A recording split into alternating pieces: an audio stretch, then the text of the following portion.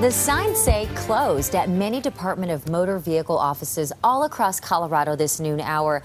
Good afternoon, everyone. I'm Britt Marino. Now, we have covered this computer issue before at the DMV, but now comes a fix, an upgrade.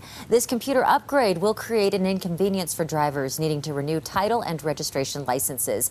Our Mackenzie O'Keefe is covering Colorado First for us, and she's live at one of those offices to explain what's going on. Hi, Mackenzie.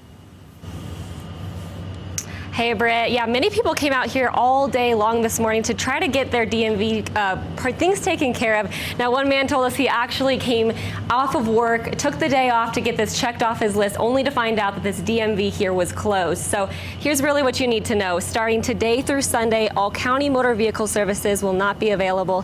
Now, that means vehicle registration, renewal, titling, and ownership transfers. None of that will be available.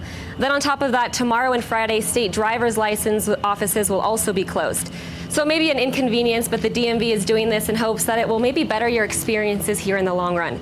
They're going through a major upgrade in their computer system. The current technology was installed over 30 years ago. So they're really hoping that this will help improve customer service and get you in and out of this store quicker. But of course, those who have been showing up today, they're going to have to wait now until Monday. I guess I gotta put it off till tomorrow. No, it's the whole week.